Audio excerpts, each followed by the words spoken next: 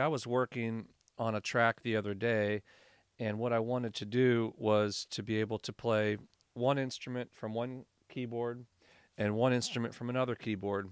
Something that's pretty easy to do in Pro Tools or other DAWs that I've used, but in Logic it requires a little bit more planning. Here's the scenario that I'm talking about. I've got two monophonic instruments, and I want to be able to hear them playing together, so I might be able to audition different harmonies. I've got a trumpet sound and a trombone. So I can't play the two instruments together and create any kind of harmony. So what I want to do is have the trumpet play from this keyboard and the trombone from another keyboard. So to do this in Logic, we'll need to open up the MIDI environment window by coming to the Window menu, and right down here, open MIDI environment or Command 0. In the MIDI environment, we want to go to the clicks and ports layer, and this is what you will typically see. You've got your physical input, which is all of your MIDI instruments coming into Logic. You've got a monitor here of your piano keyboard that shows you visually which notes are being played. The input view is more of a MIDI monitor, showing me note on and off messages and MIDI channel and the notes played and the velocity.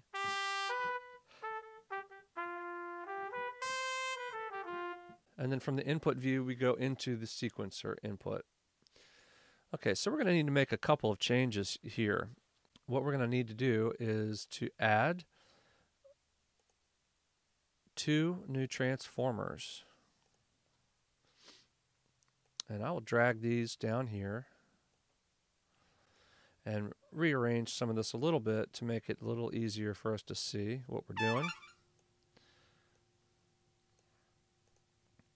Okay, so right now from the physical input, we have a cable from the sum of all of these inputs going all the way down to the sequencer input. For what it's worth, we don't need to have a connection to the input notes and input view. We can go directly to the sequencer input. Those are monitors only. For now, I'm going to get rid of the sum connection, and looks like I lost that cable. And then what I'm going to do is I'm going to take a cable from my Studio Logic keyboard to this transformer, and then I'm going to take a cable from the Mobile Keys 25, my other MIDI keyboard, into this transformer. And what I'm going to do is I'm going to assign them to unique MIDI channels. So when I open up the transformer, right here under channel, I want to move that from through to fixed, and I'll have that fixed on channel 1. So then I'll change the name from transformer to SL88. I'll know which one that is. That's MIDI channel 1. This transformer, I'm going to do the same thing. I'm going to fix that to MIDI channel 2. And then I'll name that Mobile Keys 25. Okay, from there I need to take a cable into the sequencer input, and I'll just do the same thing where I'm taking it through the two monitors, and we can take a look at this. And again, I'll move that a little bit over. So when I play the Studio Logic, I should be seeing MIDI channel 1. And when I play the Mobile Keys, I should see MIDI channel 2. All right, good. That's really all I need to do in the environment. I can close the environment window. What I need to do now is go to Project Settings, MIDI,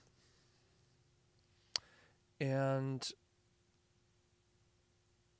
I want to go, to Project Settings Recording, And I need to make sure that under the MIDI tab that auto demix by channel if multi-track recording is checked on. And it is. Okay.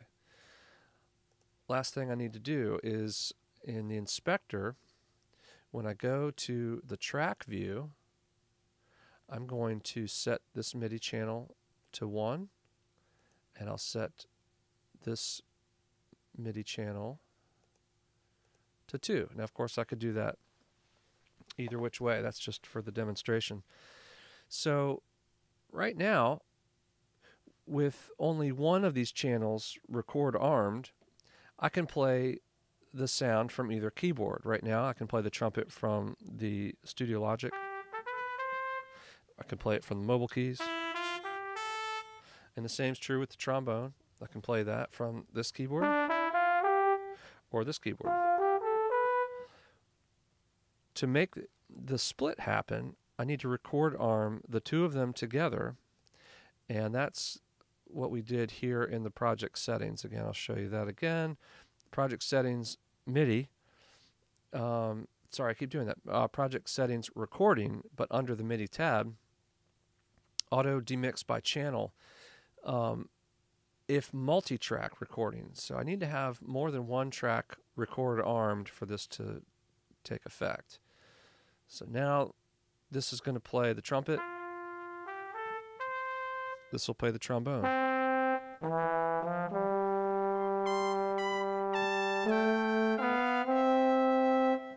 So that's the idea, and I hope that has been helpful, and I will hopefully see you in the next video. Please subscribe to the channel if you haven't already, and I will talk to you soon.